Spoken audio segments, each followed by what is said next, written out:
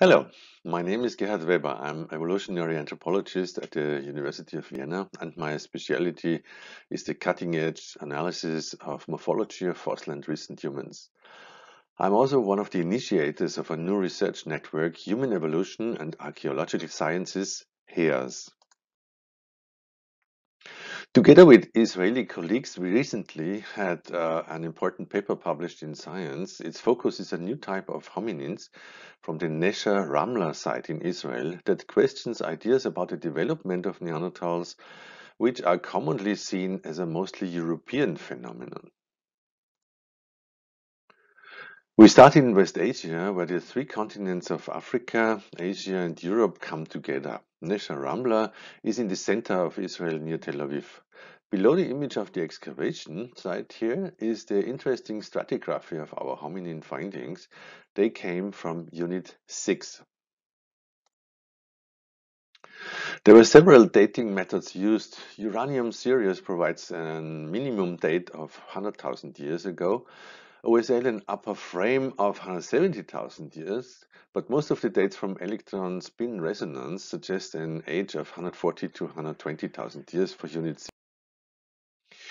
The tool industry is mid-Middle Paleolithic, thus more advanced than early Middle Paleolithic, which we know from Mislea, the site where the first modern humans out of Africa came from. It uses a centripetal Levallois method, like the famous modern human sites Kafze and School. The fossils discovered at Nesher were a right parietal bone, some smaller pieces of the left parietal not shown here, and a partial mandible, which included a very well preserved second lower molar. We were applying different quantitative approaches to the parietal, the mandible, and the tooth. Our samples were diverse and tailored for the respective anatomical element, comprising Homo erectus, African and European Middle Pleistocene Homo, Neanderthals, and early and recent modern humans.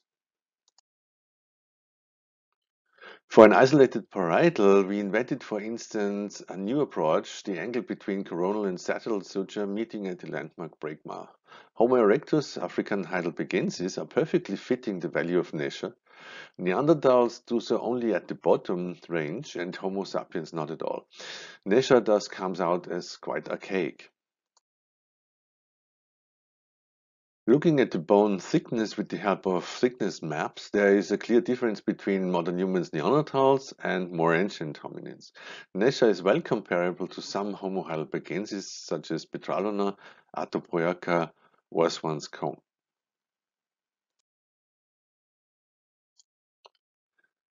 The core of our analysis are, however, the geometric morphometric approaches that we developed over the last decades, using a multitude of landmarks and semi-landmarks to compare large samples and detect even subtle shape differences.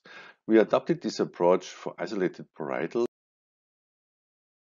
and we can also use these methods for isolated molars.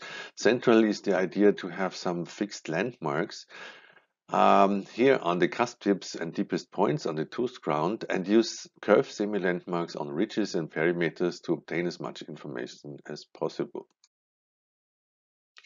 In the principal component analysis of the parietal, early and recent modern humans are perfectly separated to the right. Left top are Neanderthals and pre-Neanderthals, and left bottom are Asian and African older forms. Nesher clusters again with them, showing a quite archaic shape. That result is confirmed by our phylogenetic tree analysis using neighbor joining. The Nesher parietal is positioned on the line leading to African Middle Pleistocene Homo, close to the splitting point from Homo erectus, and not far from the European Middle Pleistocene Homo and Neanderthals. For the mandible, we get a bit different picture. Nesher and Taboon, another interesting fossil from Israel, are close to Neanderthals and European Middle Pleistocene Homo and pre-Neanderthals, far from early and recent Homo sapiens, as well as far from Homo erectus and African Middle Pleistocene Homo. The molar finally plots with Neanderthals from Europe, one being the earliest, Ehringsdorf, about 230,000 years old. So altogether, we find a mosaic of features from a very archaic neurocranium to an intermediate mandible and a quite Neanderthal-like molar. In Israel, there are some other fossils and localities such as Kesim Cave, Zutir, and Tabun 1, which yielded Neanderthal-like morphologies, but not classic Neanderthals.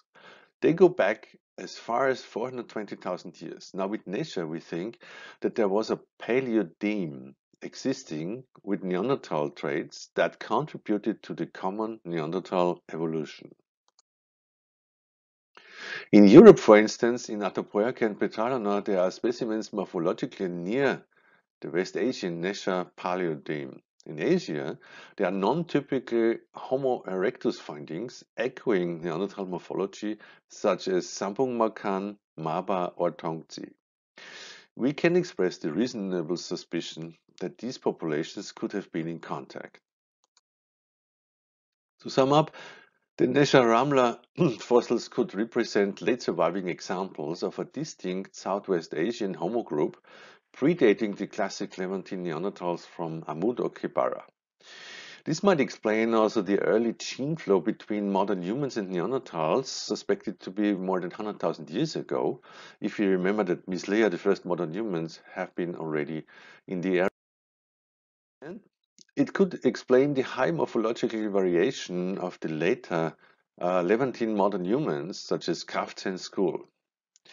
Finally, studies of the European Atapuerca and Ara group pre-Neanderthals suggested the existence of more than one Homo lineage in Europe and the contribution of a Levantine group.